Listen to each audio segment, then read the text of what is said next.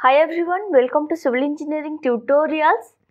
In this video, I will discuss what is RCC, why we provide RCC with plain cement concrete, and what are the advantages and disadvantages of RCC. I will discuss all in this video, so watch the video till end. And if you are new to my channel, then click the subscribe button and the bell icon to stay updated with all new videos. Also, don't forget to follow me on Facebook, Instagram and Twitter to get all kinds of updates. So let's start our today's topic. So today we will discuss about RCC, that is reinforced cement concrete. So before we discuss about RCC, you should know what is cement concrete. Before we discuss about reinforced cement concrete, you should know what is cement concrete. So cement concrete, or it is also known as plain cement concrete, PCC. So concrete is produced by mixing cement, fine aggregate that is sand, coarse aggregate that is kapchi, rock and gravel, and water mixing in a definite proportion. It is also known as cement concrete, CC, binding concrete or concrete. So plain cement concrete is also known as concrete or cement concrete or binding concrete. This is PCC, plain cement concrete. It is also known as cement concrete, binding concrete and concrete, and it is produced by mixing cement, fine aggregate that is sand, coarse aggregate that is kapchi, rock or gravel, and water mixing in a definite proportion. This is the plain cement concrete. So this is a beam which is created with plain cement concrete. Now we will discuss why we use reinforcement, means why we use RCC in this plain cement concrete in details. So plain cement concrete has high compressive strength, but it is weak in tension. So it is good in compression but weak in tension. So I will explain in details why we use RCC in plain cement concrete by giving examples. So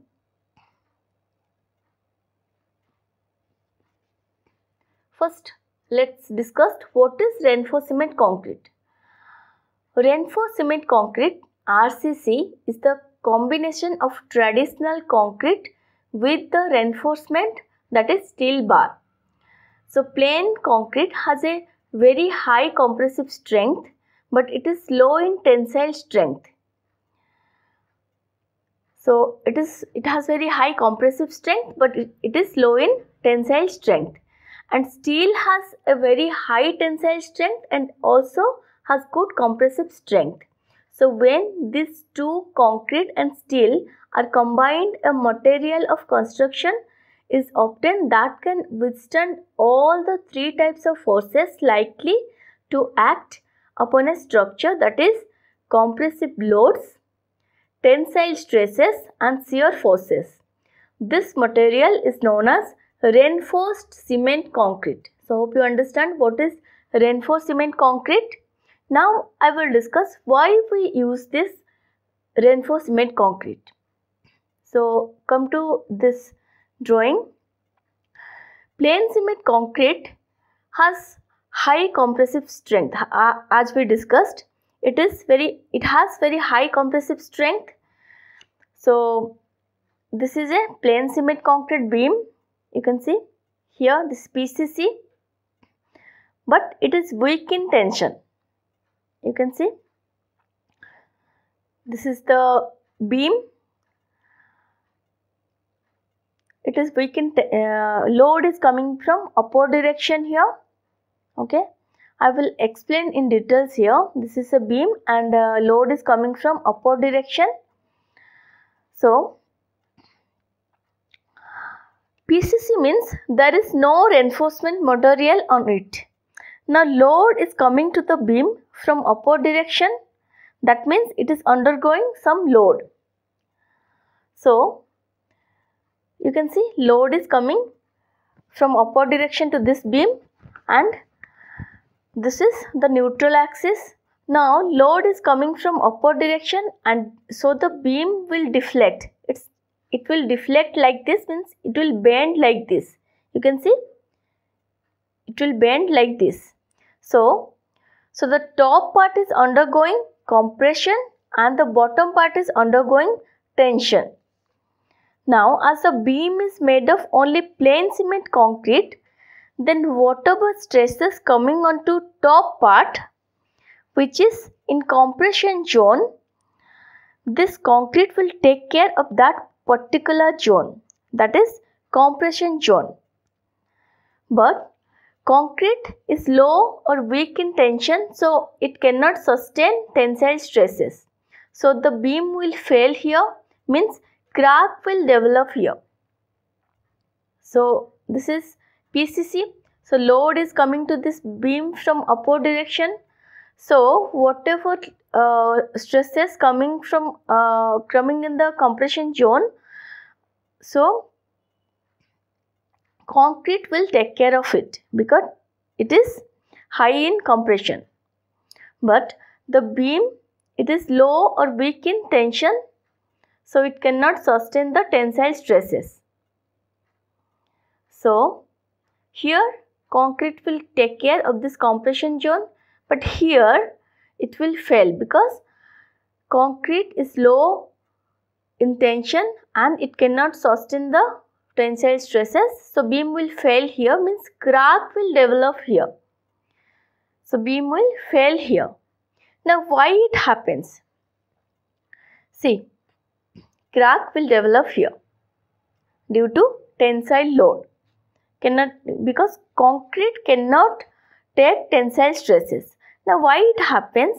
When load is coming from upward direction, here load is coming from upward direction, then the beam will deflect towards downward. You can see beam will deflect towards downward. Here I will show you clearly. Here load is coming from upward direction, so the beam is deflect towards downward. The beam is getting deflected to a downward direction. That means it's getting enlarged. That means it's tension zone. Here this is the compression zone, this is tension zone. So here the beam is enlarged and this is compression zone. Now here when the bottom part is deflected, the top part also will be deflected. That means when the bottom part will deflected, then this is the bottom part, it's getting enlarged. That means it is tension zone.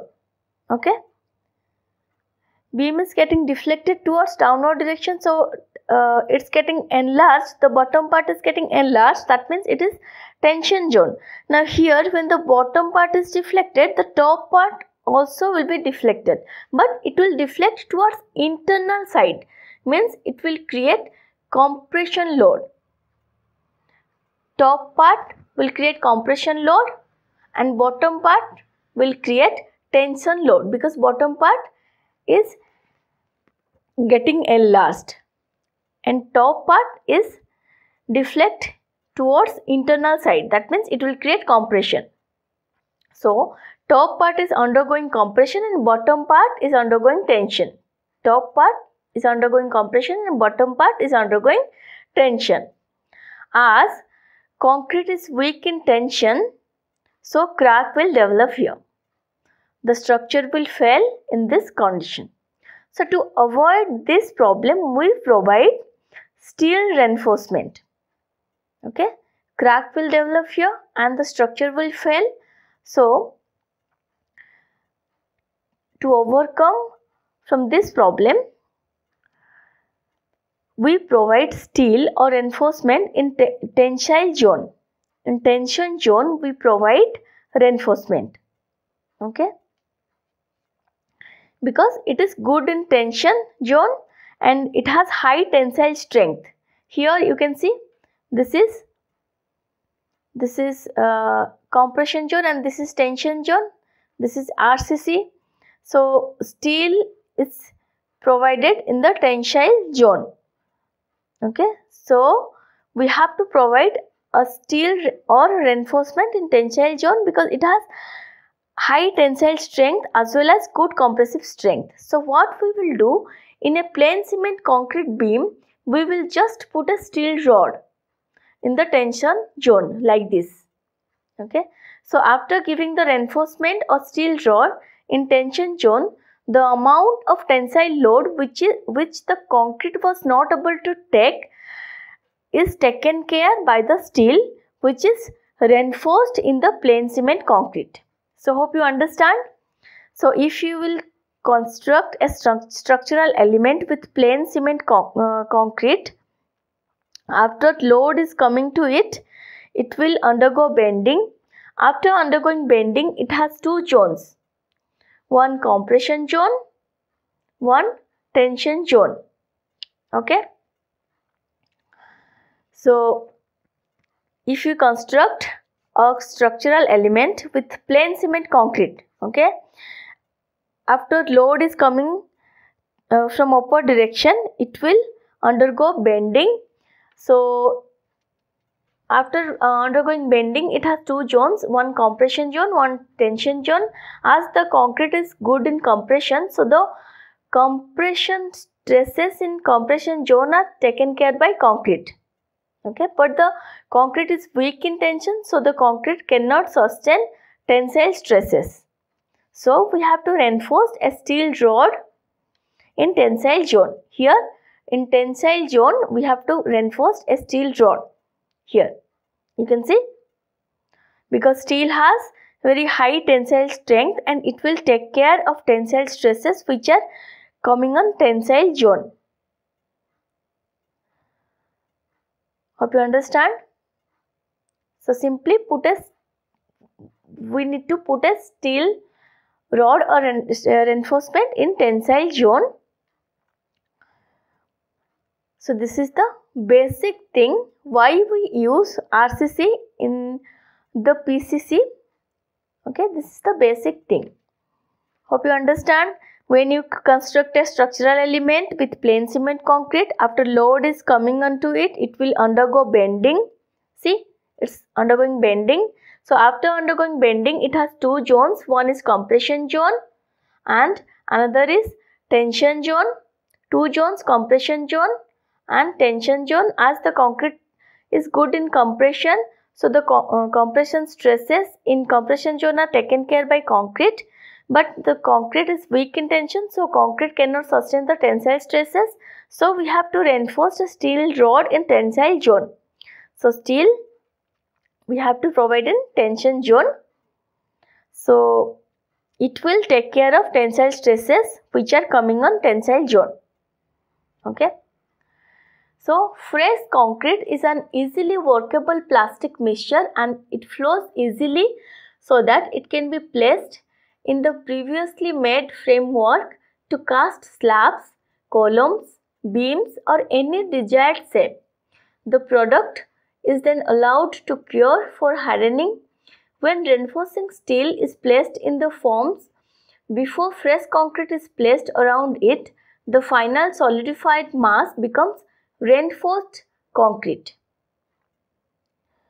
So hope you understand what is reinforced cement concrete. This is the example of reinforced cement concrete. We have provided a steel here in PCC and it became reinforced cement concrete. Now advantages of reinforced cement concrete. So structures made from reinforced cement concrete are durable. The material is not affected by weather such as rainfall and snow as compared with other materials. It has a very long service life and they can last up to 100 years. It has a high compressive strength due to concrete. It has high tensile strength due to reinforcement. It is resistant to fire and other climate changes. The nature of concrete does not allow it to catch fire or burn. It can withstand heat for 2 to 6 hours, enabling sufficient time for rescue operations in case of fire. Concrete constituents are widely available worldwide and inexpensive. It is available all over the world easily. It is more economical compared to other materials. Now some more advantages we will discuss here. Its maintenance cost is low due to the long-lasting nature of reinforced concrete. Too much expertise is not required for working on it. Normal skilled labor can also do it. It can be molded in any form or shape because fresh concrete is flowable and is in liquid state. It can be used in any part of structure, that is from foundation to top roofing. It is usually the only economical material available for footings, floor slabs, basement walls, piers and similar applications. Repairing cost is almost nil. Its repairing cost is almost nil. So these are the advantages of reinforced cement concrete. Now let's see the disadvantages of reinforced cement concrete. So reinforced concrete structures are heavier than others like steel, wood and glass structures. Concrete buildings need massive formwork, centering, shuttering to be fixed. As a result, it requires lots of site space and labor work. Concrete takes time to attain its full strength, so it cannot be used immediately after construction.